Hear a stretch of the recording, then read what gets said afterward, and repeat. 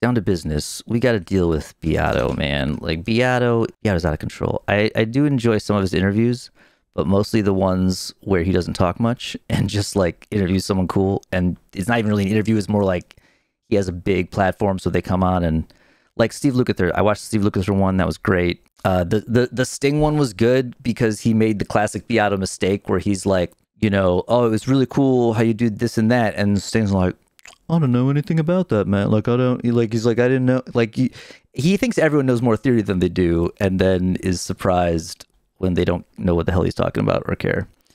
All right, so this is an insane matching. Again, it makes sense because they're all on tour together, but it's very funny to have them all do the interview together, I think.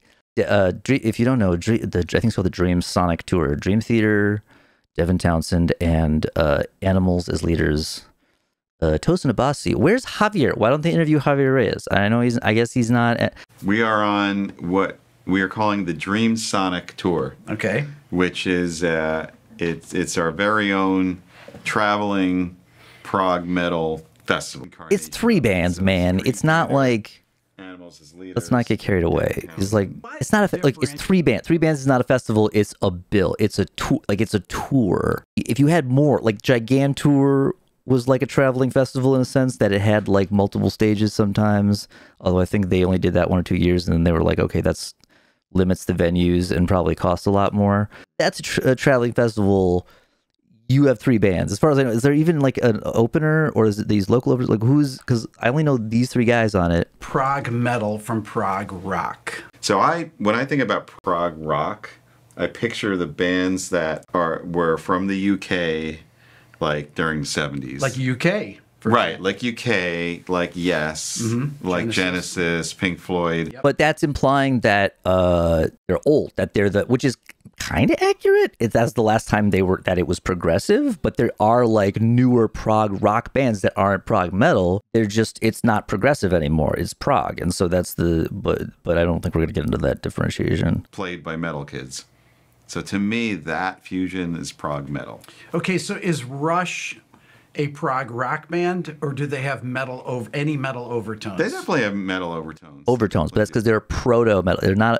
They're proto metal. Rush is before metal functionally exists. Like even the earliest metal bands, I don't believe any band in the 70s was a metal band as we would define it now. It was all proto metal, and so Rush had their proto metal moments, and then before the metal actually solidified, in essentially 1980, they went the other direction and were like, nah, and started doing all the clean tone stuff and stayed in the rock zone.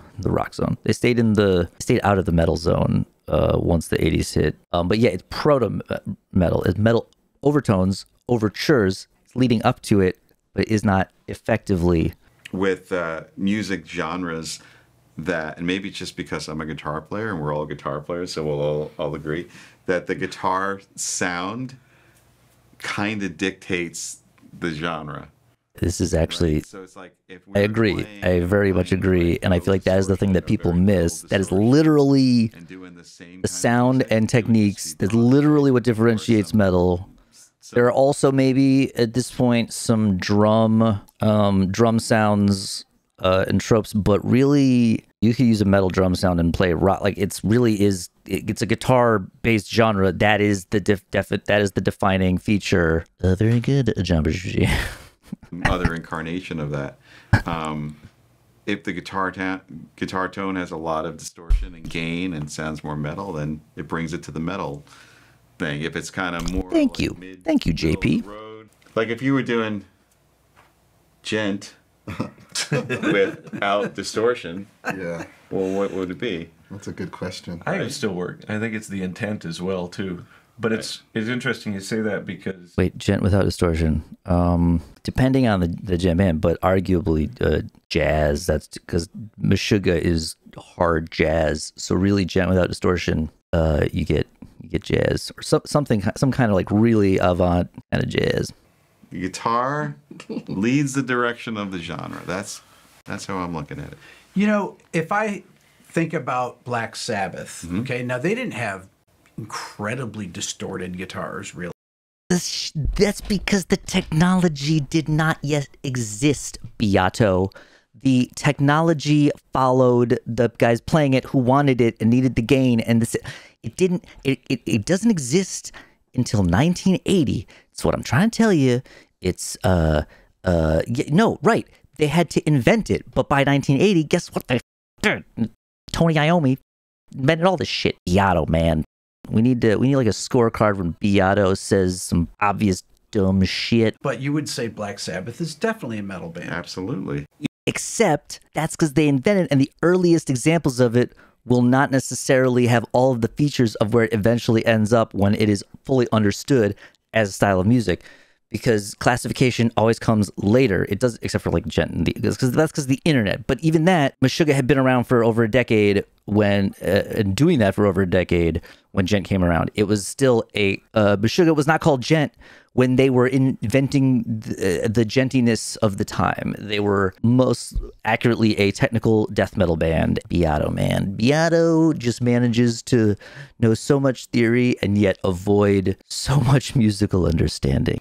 Diminish fits and things like that in like a country song. It's so interesting because I feel like you did some stuff with, I saw your live performance in LA and you were talking about some soundtrack stuff, minor second intervals and how they're evocative and musical features. Oh my God. We're actually going to talk about musical features and not just like it's a feel. I mean, I guess this is the right crowd, except for Devin. Devin's off in space. He's going to keep saying like, it's what, it's what you really feel, man. I mean, like, listen, Devin. Go play your little serrated picks.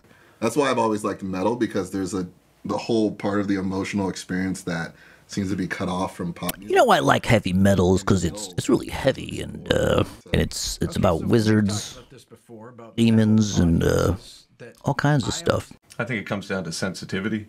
I think a lot of times people who get into types of music that damn it, Devin, be confrontational or really intense are maybe wired to perceive their environment in a way that's more hyper sensitive to stimulus, and so the best way to represent that is through a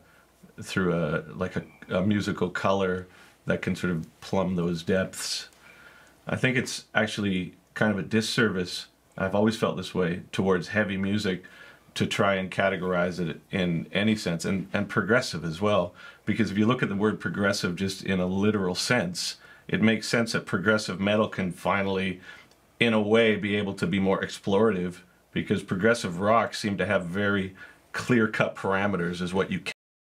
Yeah, but it didn't when it started. Like, that's the point. It was progressive in the 70s, and then after that it became prog. It became a genre defined by the features the previous artists had done. But initially, it was bands trying to combine classical music and jazz with rock and doing and being as artistic as that was. But like, you look at ELP, yes, Rush, but even Rush is like almost second generation because they were already following Yes and Genesis is the early one. But like, there's differences in the early bands, but similarities because they came out at the same time. Like, that's how it works.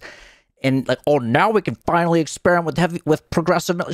You ain't experimenting with shit, Devin. You stopped experimenting in like the 90s. I don't want to hear it from Devin. You can experiment with your serrated picks.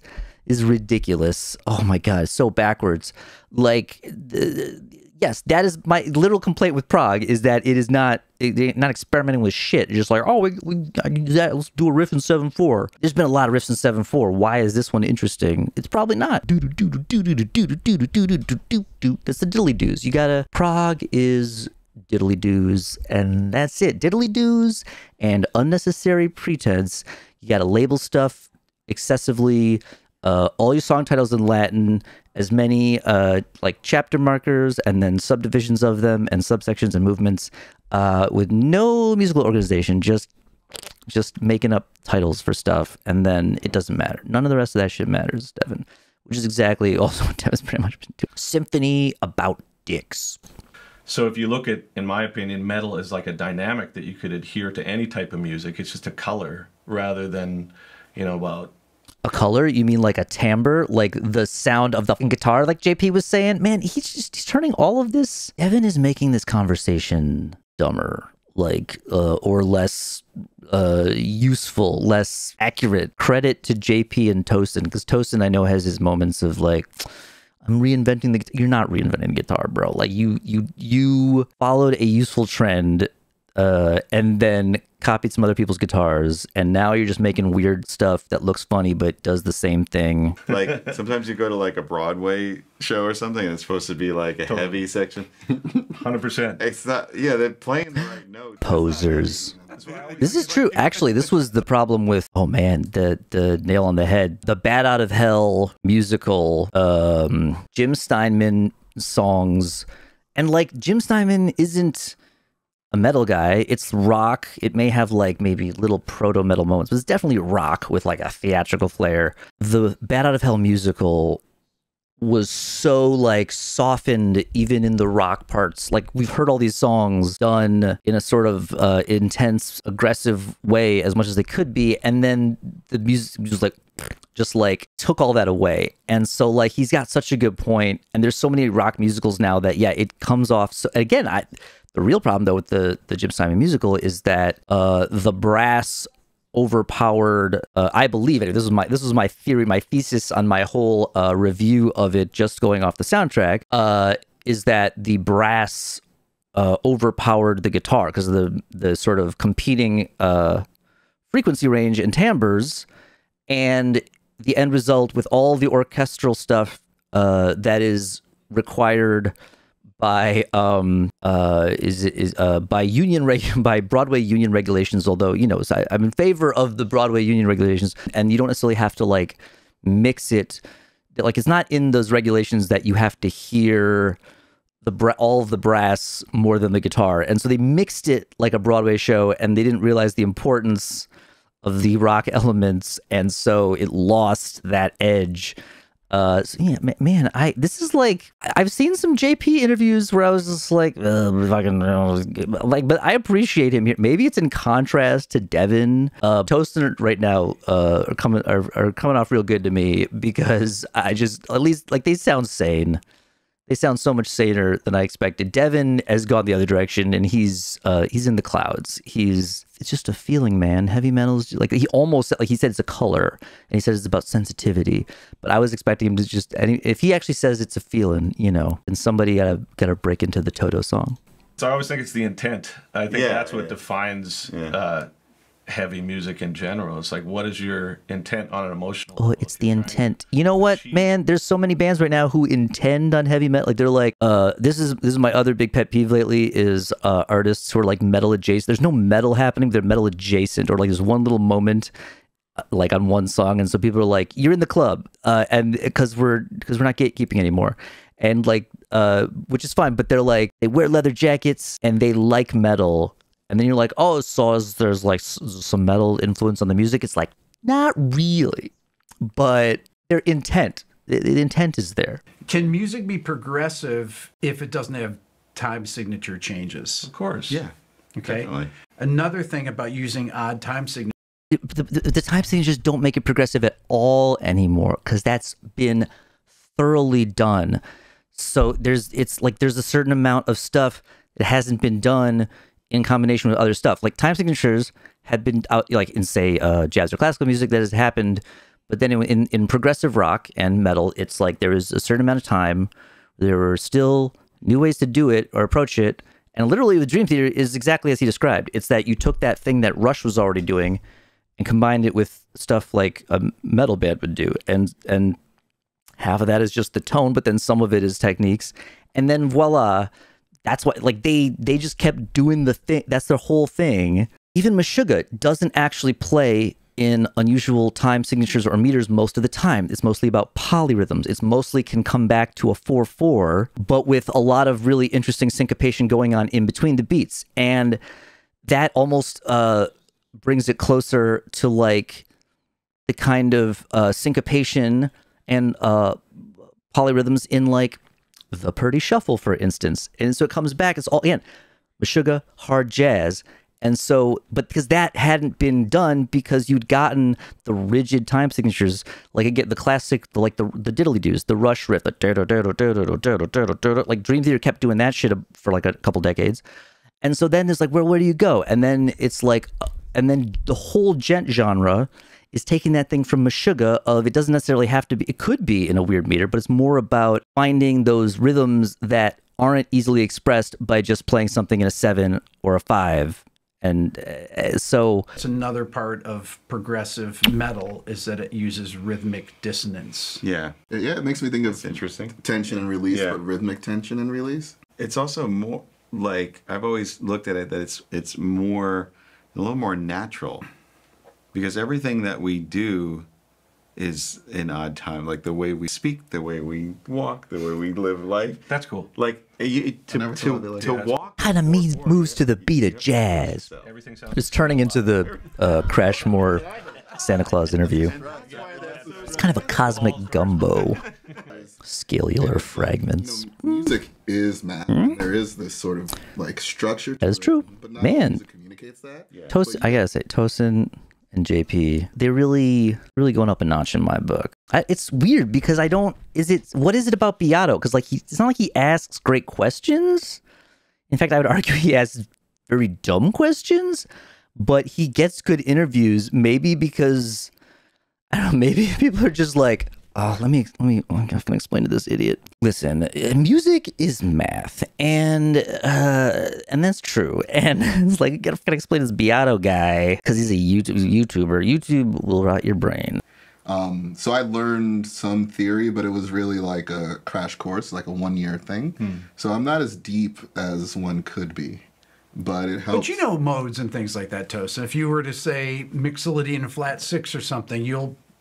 Yeah, because I learned the formulas to the stuff. Yeah. Which started to actually... But you have those... That's it, man. That's most of the theory. If you learn the formulas and the patterns, you don't need, like, that's why so much theory is redundant and not useful, because if you learn the underlying patterns of everything, it becomes a lot simpler and it's not such a big deal. And that's that's my favorite part of any Beato interview is when they tell Beato he's wrong about, because here we go again. Like he's just trying, like, I mean, it's interesting, very interesting of Tosin also to downplay his knowledge, but also it makes perfect sense because like the stuff that he does, it makes perfect sense. Like he's really into the mathematical aspect of it. He does a lot of interesting rhythms, interesting note groupings, but like it doesn't take a million years to learn that. Like I remember before I even did any music school, I read a thing by Steve Vai about unusual note groupings, and you understand the basic concept. It's you fit a certain number of notes within a certain beat, within like a certain for example, like a triplet within a quarter note, right? Is you take that amount of time, which is a quarter of a measure, one beat, assuming you're in a 4/time, and you play 3 notes in that amount of time.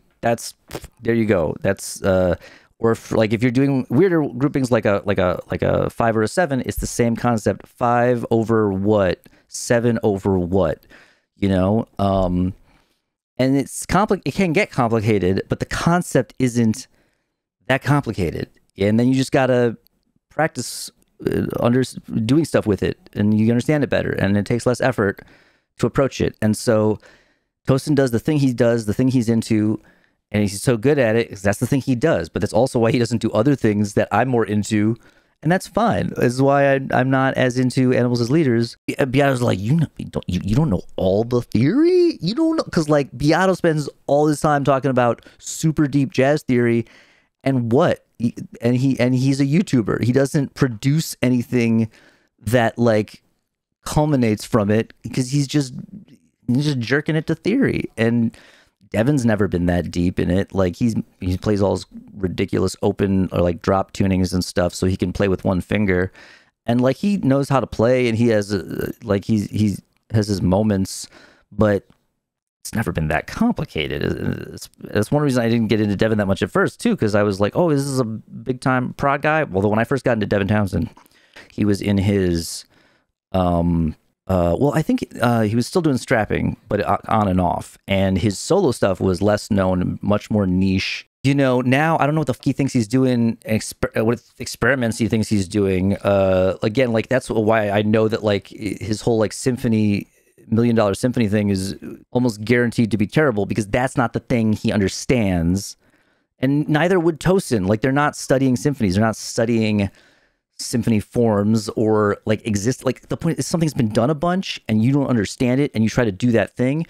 You're likely to just repeat something that someone has done, and probably worse, because they were at least probably trying to do that.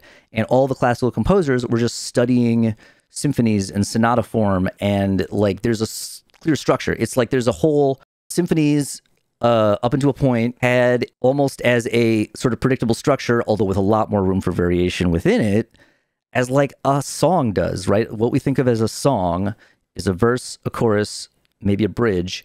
You can get crazy with that, but most prog bands, it's really still ends up mapping onto that form. And that's fine. That's the actually point. That's better to understand what you're really doing and how far you're really taking it. Oh. I have a term that I've been thinking about.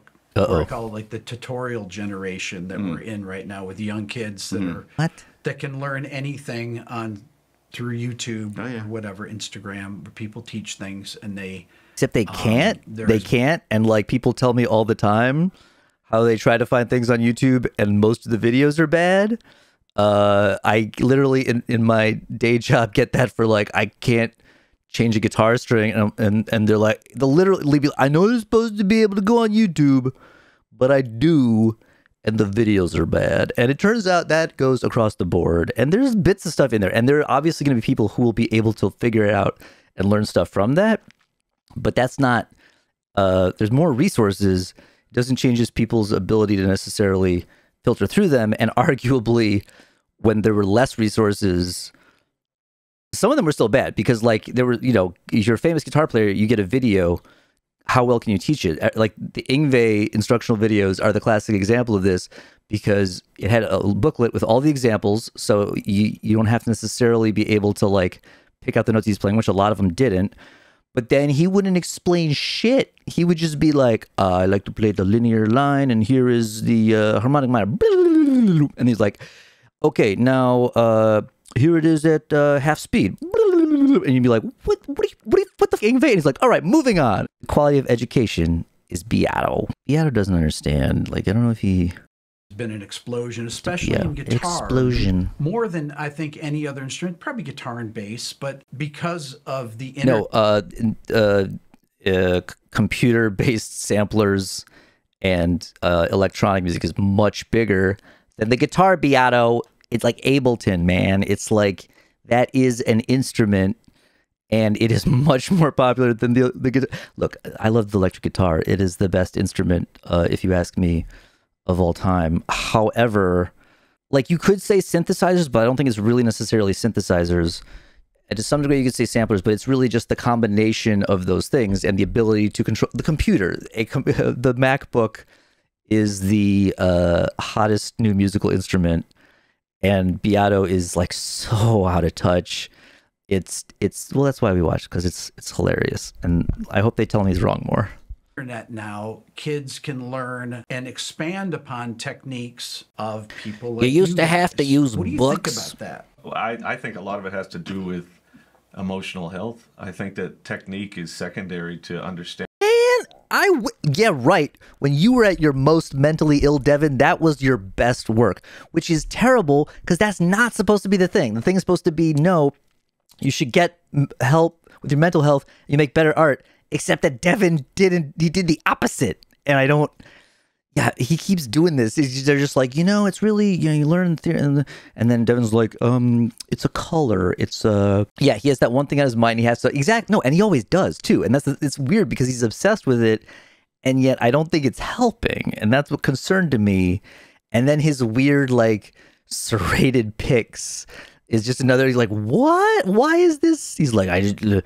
For a year, I mailed my worn out picks to pick companies, and they wouldn't make me like, yeah, no, that's a weird thing to do, bro. Like, I think some of those companies were like, what does he want? I don't get it. You want us to like 3D print this? Like that's what they should have done. Somebody should have just 3D printed a copy of his picks, and he would have flipped out.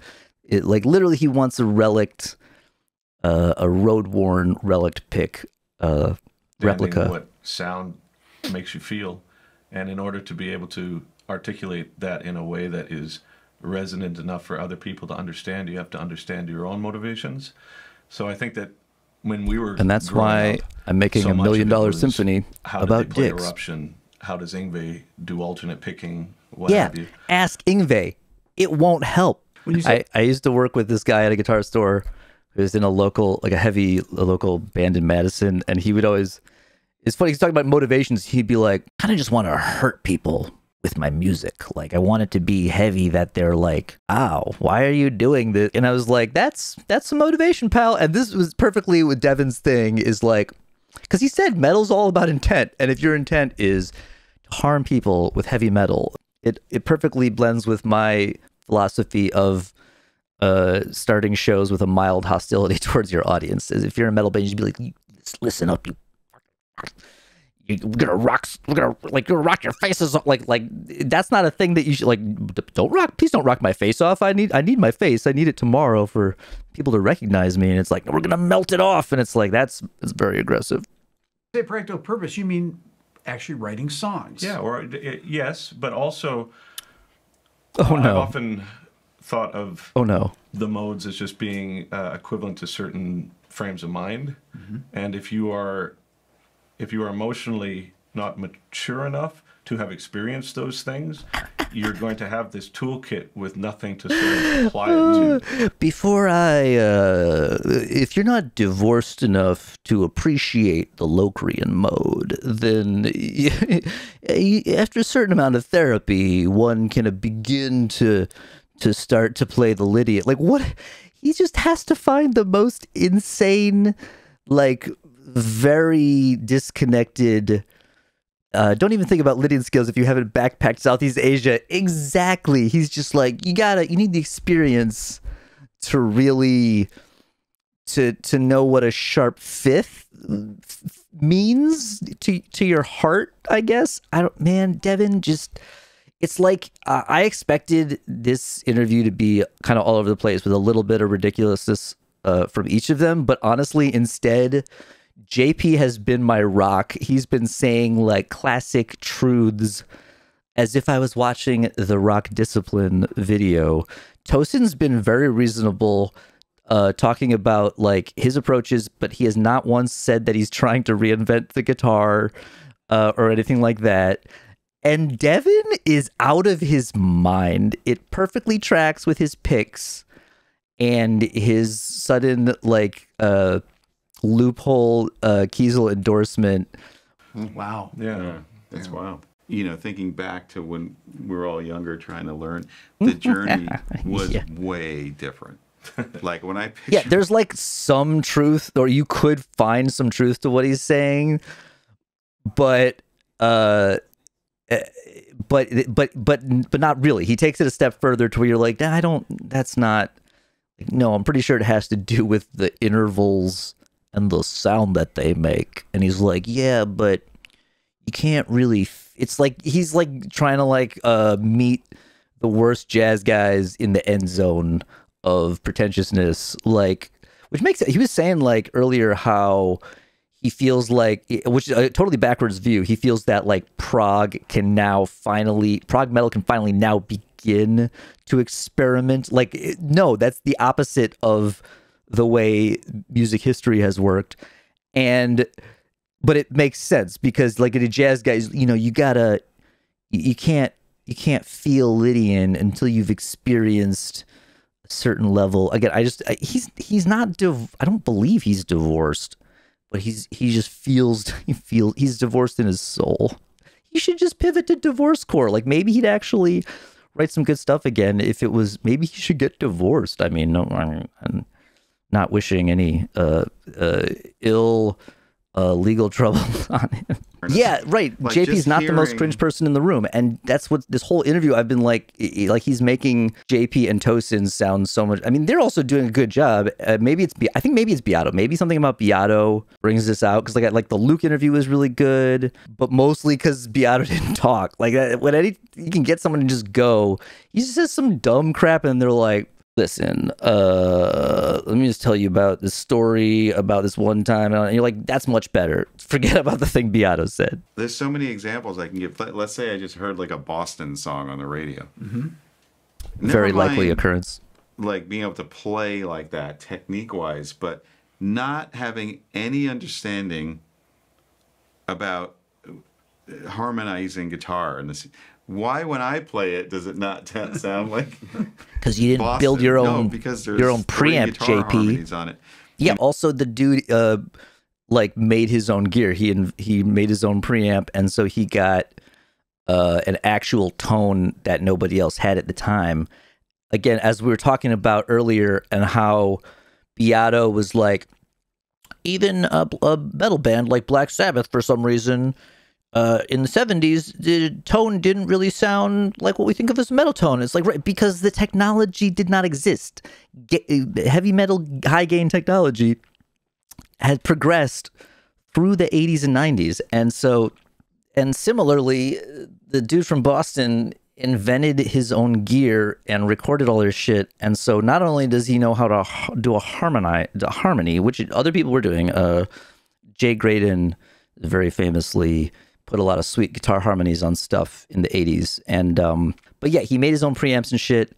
And so he got that tone and then layered it. And so yeah, it's like multiple layers to what you got to work out to get that. Or you just got to feel it. It's I'm just waiting for Devy to say it's a feeling. Because we were talking about different stages of what's available. Like, you know, his generation, you had to like slow down a record. I had tabs, which at the time people were like, "It's amazing. You can learn anything with tabs." Same as Beato's bullshit attitude about YouTube. But most of the tabs were wrong. So similarly, like, slow your roll is not that exciting. It's exciting, but it's not as great as you think it is. But I had this exact same experience where I tried to learn like Led Zeppelin solos, and there was all the bends, like the same kind of, some of the stuff that like Luke does, where you like bend to a note and then play the like note above, like stuff like that. Like I took a long time to learn that kind of stuff, and so I couldn't learn those solos. It was actually much easier eventually to learn like a Dream Theater solo, where it was just like, oh, you just play all these notes and you just pick them real fast, and there was none of this like no like lyrical phrasing, you know, as much. I mean, there's certain stuff, but, and by that point I knew that shit anyway. But the point was, early on, the Jimmy Page solos was just like, it just looked like a pentatonic scale like threw up on the page. That kind of stuff I couldn't learn from transcription for the longest time. That, and I was, but it turns out it didn't matter, because if you just played a bunch of vaguely similar pentatonic stuff, no one could tell. But now, as you said, it's all just like that. If you want to learn something, here is exactly how you do it. You watch the person that play it. You could either watch the actual person that played it. Yeah, that helps. It helps, and it helps you get the more accurate information. Because again, even a lot of tabs were wrong. A lot of professional licensed transcriptions were wrong, because they would hire somebody to transcribe it. I know, because I almost tried to do this for money, and then I found out A, I was very slow at transcribing, B, the money was bad, and C, I didn't like it. But I know people who, you know, out of music school, that's a good gig they would get is doing transcriptions, like Hal Leonard or somebody, and they just they tell you what song to do, and you transcribe it, you send it back, and they get the like approval from the artist. But the like, I know that like Petrucci actually like signed off on a lot of Dream Theater transcriptions at some point. Like that was the whole thing. And I think Michael Romeo might have done that with Symphony X too, but that didn't used to happen. Like they never used to even consult them, other than like, can we print this and therefore pay you? And they were going to be like, yes. Like they weren't going to be like, is it accurate? Like, especially in a band like Pearl Jam or something. I'm like, here's where to send the checks. Art of Guitar, maybe, who goes over how wrong the tab. But yeah, exactly. And that was the thing. Like I was in a Rush tabs mailing list in the 90s, and they would do their own transcriptions, and they were more accurate than most of the you know, free range ones. But on top of that, you'd have multiple guys transcribing the same song and then arguing over parts of them. And so it just made me realize, oh, it's just a lot of it's just wrong. And so there's always going to be some element of figuring shit out. Like, and even if you see someone play something, it doesn't always give you all the information. Because a lot of the time people just go, they're just like, oh, it just looks like really easy when he does it. Like, yeah, okay. And is he going to explain what he's doing? Like, you know, the Yngwie video where the Yngwie video was a lot of fun to watch, but it didn't teach you a whole lot. other people, break it There's down. a lot of and instructional do it. And YouTube not only videos that are but just here are the also effects bad, that bad were lessons, used, bad. you know? Oh, This is and people trying to overteach. That's the big one. People selling lesson programs about their new system. I'm not going to name them, but I could. But there's like most of them, not even counting the Beato book, which doesn't even try that hard. The Beato book's just like, here is the same collection of skills and modes and chords and everything, and just all printed out. But like they'll try to like make up a new system for learning scales, and it's like you don't have to do that. Like I understand trying to like point out underlying patterns to people, but like you just making it like, here are the scale fragments and you put them together. Like, yeah, okay, you're making it more complicated. Like, don't make the music theory more complicated, which is what Beato loves to do. We've had the good fortune to work with a bunch of orchestras recently, and I've had he's doing the symphony about dicks over the past couple of years just so I can have a dialogue in a way that I'm able to save time, because at first we did this project. Devin Townsend's going to be canceled for talking about dicks to his orchestra. Intro passage is supposed to be not appropriate. A butterfly that lands progressively slower from leaf to leaf. And so it's got this blink, ting. So there's got to be like the piccolo's up there, and you got to have. It sounds like I had lunch with some girl from my theory class, and she told me about her like A+ music theory paper, which was basically the piece transforms from a caterpillar to a butterfly, and I was like, oh, I didn't know we were supposed to be that full of shit. Oh, okay, well, shit, I'll try that next time. I was trying to like explain functional music theory, but oh no, it's like a butterfly. Oh, great. So, you know, there you go. The bell's down there every time his feet land on the leaf. And the guy's like, really? He's like, well, what key is it? And I'm like, you know, Brian Wilson hallucinated a lot too, but his music's more popular. So. 10 seconds. I'm like, A, B, C, D, E. I think it's in F. And then he plays. I'm like, no, it's F sharp. Oh, actually. So at that point, I started recognizing that I needed someone to help me interpret that language. You need Angelo Badalamenti, because David Lynch has a very short book, which he reads himself. But he has this very short chapter where he talks about how he works with Angelo Badalamenti, and he's like, I sit down at the piano with him, and I tell him what I want, and I use my words, and then he plays. He tries to play my words, and sometimes he plays very badly, and I say, no, no, no, Angelo, and then I change my words, and then he plays, and sometimes better, but it's still a little bad. I say, no, no, no, Angelo. And then I say, I change my words some more. And then eventually he plays something and I'm like, that's it, Angelo. And then he writes the rest of the music based off that one idea or whatever. And so I was like, this is both the greatest and worst way. Like, I would love to have a job like that where some guy, I'm just like, you just play something until he's like, that's it. And then you're like, all right, go away. But like, also, if it was anyone but David Lynch, you would just murder them. Like, you would be like, what did you say to me? Like, no, no, no, Angel. And also he's like, sometimes he plays very bad. I don't think he's playing badly. It's just he's not playing the thing you want that you have no musical language to describe. Much like Devin here. Devin needs his Angelo, which ironically, though, he's supposed to be the Angelo Badalamenti. He's supposed to be the musician interpreting his words, but he can't because he's the wrong kind of musician for the thing he's trying to do, which has also been done over several hundred years and has been like fully explored. But he doesn't understand that because he don't got no music education, and it's going to be real bad. I have this shape. It makes me feel like either a certain color or a certain shape or a certain sensation that then you can kind of manipulate and massage into a passage that puts across. All right, now don't massage any of the people in the orchestra, Devin. Okay, they're already we talking. Okay, maybe it's not about dicks anymore. Maybe it's about butterflies because that's a lot less likely to get them in trouble. But don't massage them. Okay, different frame of mind. So it's like the process now is much more about, well, how do you learn about your own frame of mind? How do you learn about your own? Or you could have just learned about music. You could have wrote it down, but you don't like that. That all of the language exists. You just refuse to learn it because you think that you need to like. Again, cross the rainbow bridge and like receive it from the elves in your mind elves or whatever. And like, again, usually people use drugs for that kind of thing. And he's trying to be like less on drugs. And so Actually, that's why Keneally was amazing, because he was able to. Mike Keneally plays guitar in the band, and Keneally is his Badalamenti, which makes perfect sense. he's Mike Keneally. He's like Great. doing me a favor because he's a genius and should be in. But he knows how music works. I find really practical, in the sense that the function of music becomes really vibratory. It's all about how these vibrations interact He's literally with each other. talking about Consonants and the vibrations. dissonance Come on, is man. much Yeah, more- the string vibrates. It's literally the air vibrates, and that's how you get sounds that turns into music. Like,